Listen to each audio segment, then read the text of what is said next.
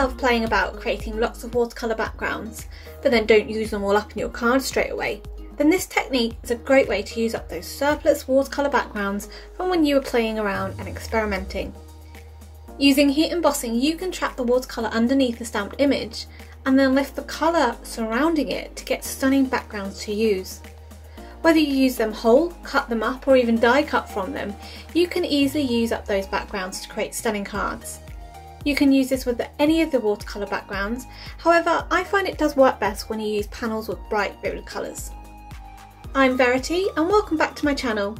If you're new here, why not think about subscribing so you don't miss out on my next video. So for today's card I'm using the tropical stamp from Wow embossing powder, along with Archer's hot press watercolour paper, as I prefer to use smooth watercolour paper. However, this technique works well with cold press as well. I've cut my paper down and I'm fixing it to a hardboard with masking tape. This is going to help reduce the amount of warping later on. For the first card I'm going to just create an ombre watercolour wash. So using a flat brush, I'm applying clear water over the paper as I'm going to be using a wet on wet technique to get a lovely soft blend. The watercolours I'm using are the Altenew 36-pound watercolour set. I find it helpful to keep my watercolour swatch in front of me to help me choose which colours look best. To start off with, I'm using fresh lemon at the top of the paper and working through the colours, gradually overlapping them to create a seamless blend. Next I use Warm Sunshine, then Sunkissed, then Orange Cream, then Autumn Blaze and Crimson. The Wow dual speed heat gun is great for watercolour backgrounds as you can use the slow speed setting to dry your panels without worrying about the panel warping.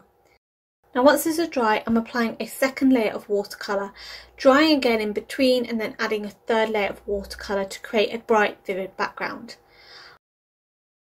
I want to show you another background as I want to show that this technique can work with much more of a non-uniform looking background as well. So again, my panel is taped to my hardboard and I've applied clear water to the panel. This time I'm using a number 12 round brush and adding colour randomly to the panel, starting off with Mountain Mist, which is a lovely pale turquoise.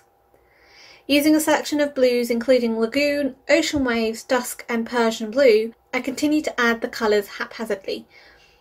As with the other background, I also dried this panel in between the layers and added another 2 layers of colours to really intensify the background. Of course, removing the masking tape when the panel is dry is the best bit to see that crisp white outline. So to actually lift the colour up, we need to first heat emboss the stamp design.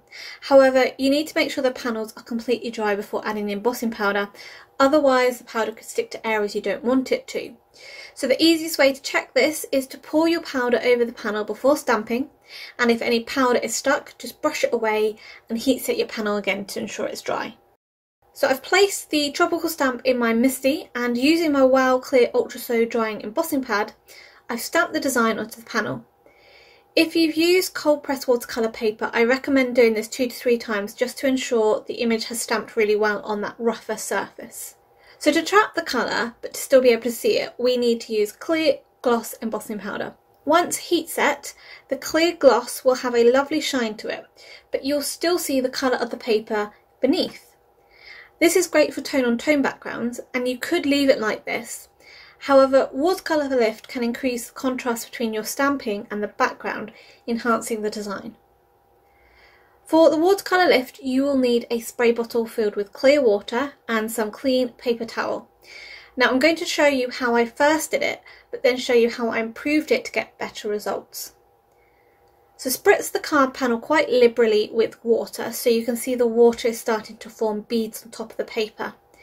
Then, using a paper towel, apply this over the top, pressing it down and allowing the water to soak in. When you lift the paper towel off, some of the colour has been transferred from the panel to the towel. Now I found this wasn't as strong as I wanted it, so I applied the water again, and this time instead of laying the towel over the top, I'm using the towel to wipe the water off the panel. This worked much better and created more contrast between the background and the embossing. So I'm going to show you that again here, but just using the blue panel instead and showing it close up. Make sure you have enough water on your panel so it beads up before you use the towel. and then use the towel in a swiping motion backwards and forwards to lift the colour up. You can do this as many times as you like, and the more times you do this, this will increase the contrast as it will be lifting up more colour. So to turn these into cards, I'm applying foam to the back of the panels with double-sided tape to remove any of the residual warping, as we have applied more water after we've removed it from the hardboard. For the first card, I've trimmed the panel down to have a 1/4 inch border and added a white embossed sentiment from Altenew's Smile and Hug stamp set, and I used the Wow Opaque Bright White Embossing powder to do this. I thought that this sentiment went well with the bright coloured background, and I'd hope it would make somebody smile if it came through the post. So for the second panel, I trimmed the panel down slightly and mounted this onto the UK A6 card base and added a black stamped sentiment from Altenew's Cherised Memories. Now unfortunately I hadn't trimmed the sentiment strip down very straight. I'm using my cutter line to cut the sentiment strip up and make it much more straighter before I foam mounted this onto the panel. I also created a third card using the offcut from the second panel, so don't always throw those offcuts away.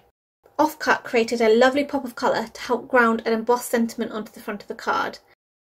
Now all the cards were then finished off using some ice crystal sequin mix from Lucy's Cards and adhered those down using Gina K Connect Glue. This technique is such a fun technique and a great way to use watercolour backgrounds in your cards, especially if you have a stack building up. What's more, you can even go further with these by die cutting from them, creating die cut sentiments, or even using it to create an ellipse card. The possibilities are endless. This was produced as part of my design teamwork for Wow Embossing Powder, and links are listed below. If you'd like 10% discount at the shop, just use the code that you see on screen. If you're not a subscriber already, why not click that button along with the bell icon so you'll be notified when my next video is up. Also, why not check out this other video for some more inspiration. Until next time, happy crafting!